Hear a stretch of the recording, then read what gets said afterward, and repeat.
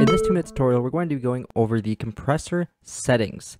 The most compressor is going to have these settings. I just have an example here with a bass synth. So I have a high octave bass synth and then the lower octave bass synth.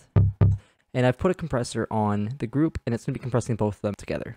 First, we have our threshold, which is right here. And I'm going to be using the activity view to show you visually as well. The threshold is the level at which the compressor will act upon. So if the signal passes the threshold setting, when the compressor will activate and implement the gain reduction settings we have set with the rest of the compressor. The blue line represents the thresholds, and the orange line represents how much we're compressing or reducing the signal. So if we play our bass here, we can see the signal here, and we have to lower the threshold. And the more we lower the threshold, depending on our ratio, this gain reduction will be increased. Next, we have our ratio. So the ratio controls the amount of compression to a signal that is above the threshold. It is an input to output ratio, meaning that if we have a ratio of 2 to 1, 2 decibels of signal passing the threshold is reduced to 1 decibel of signal coming out of the compressor. The higher the ratio, the more the compression will be implemented on the signal passing the threshold. So if we increase our ratio,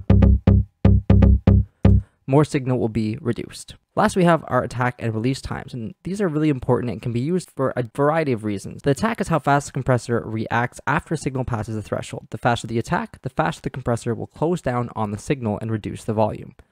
The release time is how long the compression will take to reduce back to normal after a signal has passed over the threshold. So if we have our attack setting all the way to 0, then as soon as that signal is passed over the threshold, it's going to clamp down the compressor and it's going to reduce the transients almost immediately. That can take the life out of your sound, but sometimes it's necessary to have a very fast attack to reduce the transients at the very beginning of a sound. More naturally, we can have a slower attack, but sometimes it'll miss the initial transients and it can cause problems on its own. Finding the proper attack time is very important. Now what we're going to do is use a 5-to-1 ratio, and we're going to set our attack and release times. Because the signal is really punchy, I want to have a moderately fast attack and a moderately fast release.